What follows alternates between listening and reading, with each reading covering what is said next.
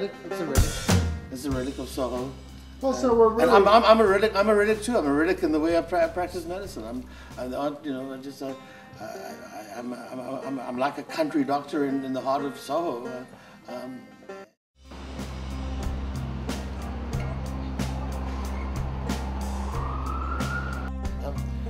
Wanted to document something about what we created here before it's all gone. It's gonna go soon.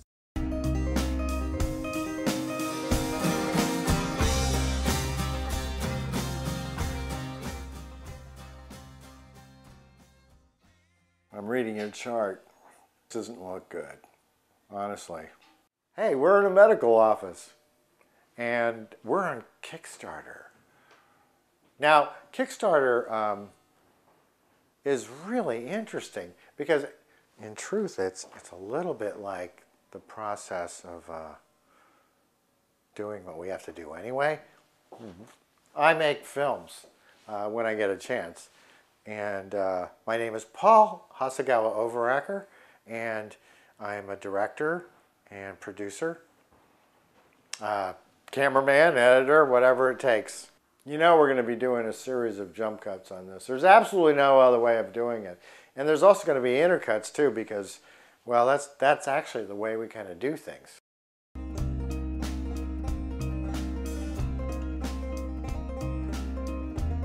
Some of this film is about remembering another way of doing medicine. In April of 2011, I get an email from my doctor. And basically it says, let's go, I have an incredible narrative. Losing the lease of landlords wants $38,000, only 2 months. Wind it down, let's come document the end of an era. Come make a statement about values in America. Come document the issuance of company insurance practices that have killed Mercer Street Medical. I'm in favor of yet another Banana Republic or Sunglass Hut, but, you know, come hang out with patients. But basically he's saying, well, he, you know, in the inscrutable manner that doctors have in writing prescriptions or anything that you've ever seen him write, he actually was able to translate this inscrutability, but still deliver the message to me via his cellular device. So, be that as it may, he issued a dire order to me to come down and start videotaping as soon as I possibly could. He actually said, come now. I got the order on, what was it, the 8th of April, and I was here, embedded like a tick, by the 11th. And I was there for this 3-month period of transition where they have to face realities that other, you know, Americans face. I mean, it's no surprise. I mean, people face this kind of thing all the time. It's just that when it's someone that you know, someone who's got a very complex system of operation with a lot of people involved and several people and employees whose lives are all intertwined with this situation, you know, this makes for some drama. But then she might be the nervous type. I don't know. I'm not. I'm actually. I'm very calm. I'm super calm. I really don't get emotional. Like I'm very calm and collected, and I have really. It's rare for me to be. You're all good. His patients have an unusual loyalty and affection for him because he knows who they are, and they know who he is. And there's an element of trust that goes on. And he made this one comparison to himself to being kind of a country doctor, which I thought was funny since he was carrying a patient load of about 25 to 27,000 people on the active 2-year file. That would be a pretty big town doctor. If you think about it, that many people and one doctor is a lot of people. That's not a small town. That's a medium-sized town. And that's the only doctor. It has everything to do with healthcare today. and how Americans are having to cope with it.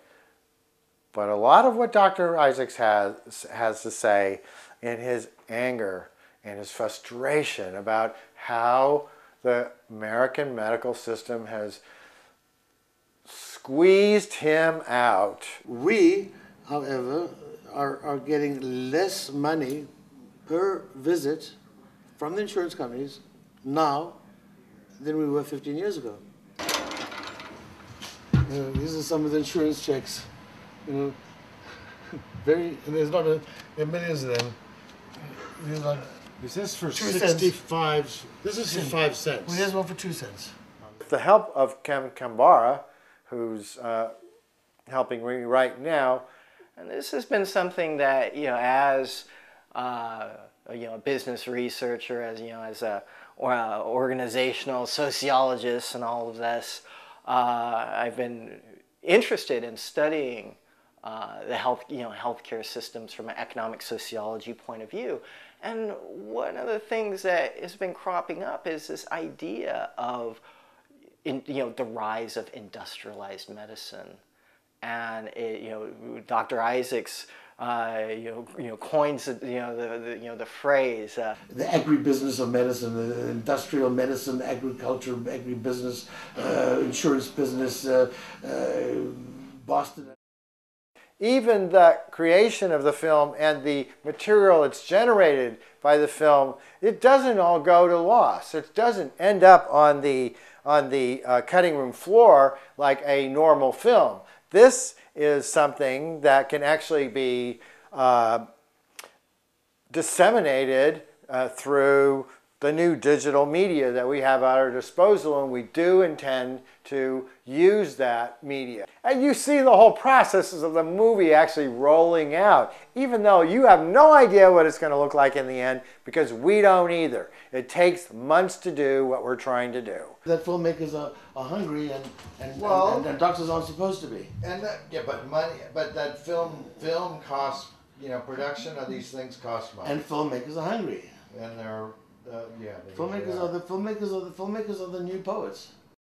But it really boils down to what people do and where they come from and what their relationships are. And in the end, it's about this relationship that we have with our environment and that we have with the people that we are close to, and that this man, these doctors, these people who work here in this facility are very dedicated to what they do, and they are not alone. There's a lot of people out there that do this, and then there's a lot of people who don't.